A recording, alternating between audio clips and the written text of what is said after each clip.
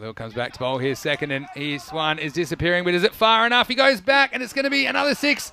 Another one. Well, he obviously made up his mind there, Aman Zahid, and he was just going to stand his ground and just bank on the one hand to reel it in. So he knew where he was on the field. This is another one that was it's a 6 off the hands. That was a really good effort, I think. This one's short. This is going to be a boundary. How many? That's the question. It's going to be 4.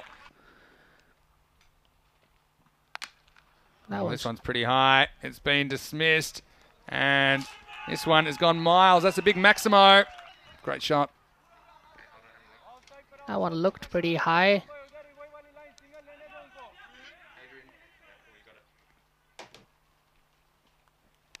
Goes after this on the offside. This is going to be 4.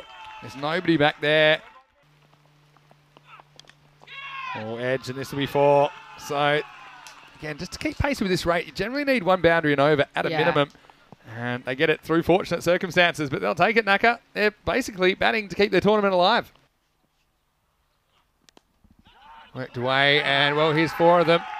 And they'll make it a lot easier. Welcome back into the commentary box, Shravan Kannan. We thought we already said goodbye to you, but we're back after just a short interruption. Thank you. That was a really good shot. That was